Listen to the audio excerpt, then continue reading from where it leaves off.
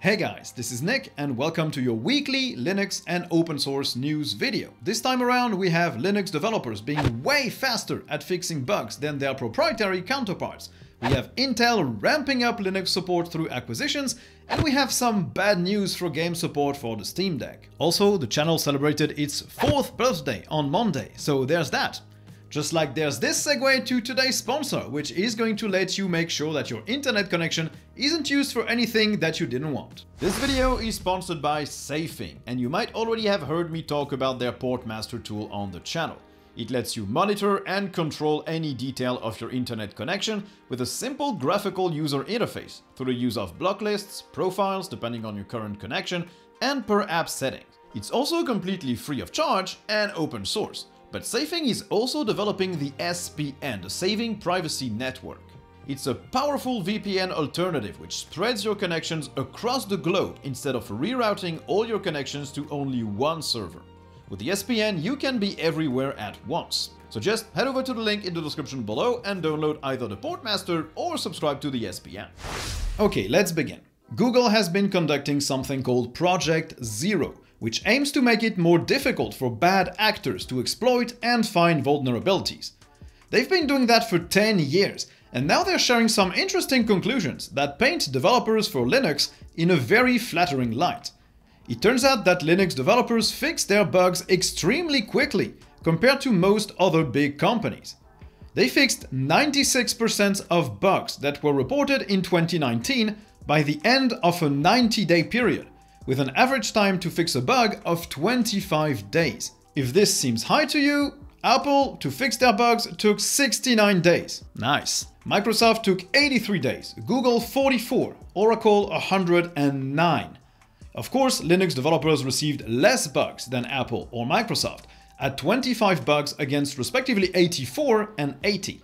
Linux developers even improved their performance over 2022 and 2021, moving down to 22 and then 15 days to fix on average. Oracle, though, is clearly the ugly duckling here. Only 7 bugs reported in 2019 and 109 days to fix. Come on, Oracle, do something. Speaking of vulnerabilities, it looks like there was a vulnerability in the Snap package manager. A new privilege escalation vulnerability has been identified and since fixed. So if there's a snapd update, you should do it.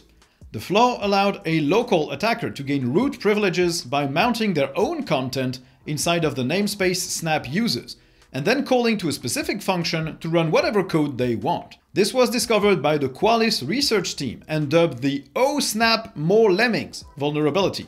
Not gonna lie, that's a pretty cool name. Intel confirmed and detailed a timeline for their new discrete GPUs, all under the brand named Arc. The first ones for laptops should ship in the first quarter of 2022, so we should see them arriving pretty soon, and they should work alongside the new 12th gen Intel CPUs that launched recently. For the desktop, Intel says they won't be there until the second quarter, and workstation graphics will have to wait for the third.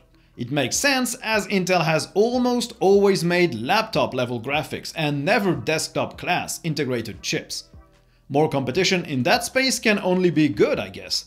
They also announced a new project called Endgame, which seems to refer to a cloud GPU rental service. That Endgame project will probably snap into place really well with cloud gaming solutions. Intel is increasing their investment in Linux, and the latest move is their purchase of Linutronics. I didn't know about that company beforehand. It seems that they're based in Germany and they are doing consulting work focused on embedded Linux and real-time computing. Intel probably bought that company for the talent, as their CTO is a prolific contributor to the x86 architecture for the Linux kernel, and has notably worked on the patches for mitigating CPU vulnerabilities. This probably means that Intel is looking to increase support for their hardware on the Linux kernel, which goes well with their plans to offer cloud-based GPU rental services. It's always a good thing to see big companies supporting the Linux kernel more. There was a nice blog post about inter-desktop standardization from Nicholas Fella. While working on the KDE Task Manager, they noticed that there was a new Open New Instance context menu action, even in cases where the application was not able to open a new instance, because the app is single window, for example. By digging into the issue, they noticed that GNOME had already fixed that on their part with a dedicated key specific to GNOME in the application's desktop file. Well, they decided that it was time to make that a standard. So they worked on exactly that, and the resultant thing is already implemented in GNOME and KDE. And you're gonna ask, why do I bother you with such small details? Well, it's, I think, a nice reminder that while we get embroiled in the desktop wars over which one is better, the developers for GNOME and KDE actually are working very well together to standardize a lot of things and make everything better for everyone. It's a nice reminder. It seems that the ReiserFS file system might get booted off the Linux kernel. ReiserFS was all the rage when I started using Linux. It was basically the better FS of the time. Turns out its creator was pretty unsavory and there hasn't been much work done on this file system in a while. Since no one wants to touch it, it's been left to rot, and it looks like it will be on its way out in 2022.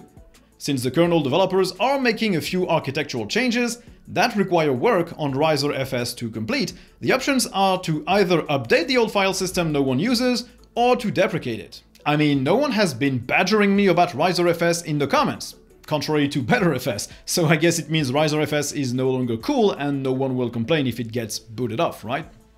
More KDE progress this week, with interesting new things that should arrive in Plasma 5.25 or in KDE Gear 22.04.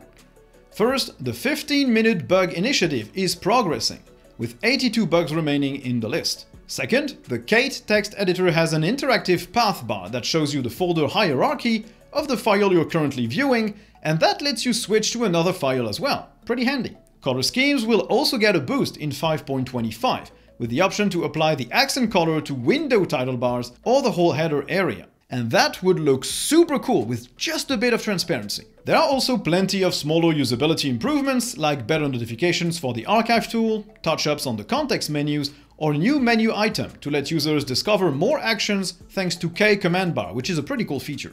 One day I'll read all these blog posts and not want to return to KDE, but today is not that day.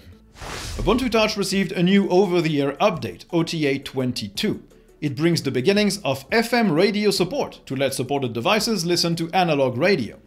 This work allows an FM radio app to be developed and it should arrive in the App Store in the next few weeks. OTA 22 also implements WebGL support, and the web browser now allows users to make video calls because it now supports the camera. Vodafone X users will also have fingerprint support, and there are new full ports for the OnePlus 5 and the OnePlus 5T. Finally, it also adds rotation to the lock screen and autocomplete in the dialer to offer contacts numbered. While I couldn't use Ubuntu Touch as a daily driver just yet, seeing all these updates, however small they might seem, really makes me want to spend more time fiddling around with Linux phones. Valve explained in more detail how their game review process works for games on the Steam Deck. There was some confusion about certain titles that have a native Linux port, but that seemed to have been reviewed as running with Proton. Turns out this was unintentional, and these games have since been put back in the queue to be reviewed as native Linux ports. On top of that, they clarified the situation in their developer documentation, stating that the Linux build will be the one tested if available, and if it fails, then they will move on to testing the Windows build running with Proton, and they will display the most favorable rating out of the two so users can have the best experience. This will probably annoy some people, because it means that in some cases, Valve will recommend the Windows version running with Proton over the Linux native build. But it also means that Steam Deck users will have the best experience possible, and these guys don't care about which version is running. The Linux Experiment, an illustrious YouTube channel dedicated to Linux and the Linux desktop, celebrated its 4th birthday on the 21st of February. Since the owner of that channel was too lazy to do anything, it wasn't celebrated in any way, apart from a podcast for patrons. So here it is, in all its late glory. The channel is now 4 years old, which means it's old enough to drink in certain countries. Probably. I mean, some countries probably let toddlers drink, right? In the past 4 years, I've published more than 400 videos, gained more than 150,000 subscribers, and made way less money than you'd expect. It was still a fantastic journey that I look forward to continuing for the next 4 years. After that, we'll have to reassess. Or not. You could already use the Check My Deck website, again, not to be mispronounced, to verify how much of your Steam library was certified by Valve to run on the Steam Deck. Well, Valve now has its own official tool that you can access using the link in the description below. On my library, we're up to 13 certified games, 27 playable ones, and 6 unplayable ones, including Halo MCC and Vermintide 2. Also, I don't know why they think Vampire the Masquerade is unplayable, because I distinctly remember playing it a bit on Linux. 175 games are untested yet. On top of that, we're now up to 720 games playable or higher, including COD Infinite Warfare, Ark Survival Evolved, or Goat Simulator. Also, I might get a review unit of the Steam Deck, but since I have no answer on when it's gonna ship or if it's going to ship, I will definitely not be ready for reviewing it tomorrow, so I'll be late compared to everybody else, which means I'll have to make a way better review than everybody else. No pressure. Less good news though, as GOG won't support the Steam Deck officially. Currently, they do offer native Linux downloads that are only officially supported on a few versions of Ubuntu. They don't offer their launcher, GOG Galaxy, on Linux, and they don't plan to offer a way to easily access your games from GOG on the deck. They actually say that since the device is open, people could install Windows and also run their GOG games on it. Seriously, if you get a Steam Deck, do not install Windows on it. It's not going to be optimized for it, it's going to run terribly. I'd estimate you're gonna lose 10 to 25% of your performance by using that thing. Don't do it. Of course, I wouldn't be surprised if guides appeared online after the deck's release to help people install GOG Galaxy through Wine or Lutris from the desktop mode of the deck. I know I might make one. More sad Steam Deck news, as Feral won't be updating their Linux ports for the Steam Deck. Feral is responsible for porting plenty of amazing titles to Linux, like the XCOM series, the Total War Warhammer series, Total War 3 Kingdoms, Hitman, the Tomb Raider reboot series, Life is Strange, and a lot more. It seems that they're really contracted by companies to make a port, fix the issues, port the DLC, but that's it, as they won't be updating these ports specifically for the Steam Deck. They advise players that encounter issues to just use Proton and run the Windows version. And this is why I tend to personally just run the Windows version of every game through Proton instead of the Linux native build, because I get all the DLCs, all the updates, all the fixes at the same time as everyone else, and performance degradation is virtually non-existent anymore. So unless the Linux native build is really fantastic, I just don't see why you would use it. What I do see though is why you should check out today's sponsor, Slimbook. Slimbook is making Linux laptops and desktops from Valencia, Spain. They are great hardware that I exclusively use these days to run the channel, and they're letting you get 150 euros off the Slimbook Executive, which is their premium ultrabook. Great screen, great keyboard, great magnesium chassis, good I/O. It's just a fantastic choice, and at 150 euros off, you really can't go wrong with that device. So I left a link to it in the description below with the offer code to use at checkout. Click it if you need a new laptop, it's really worth it.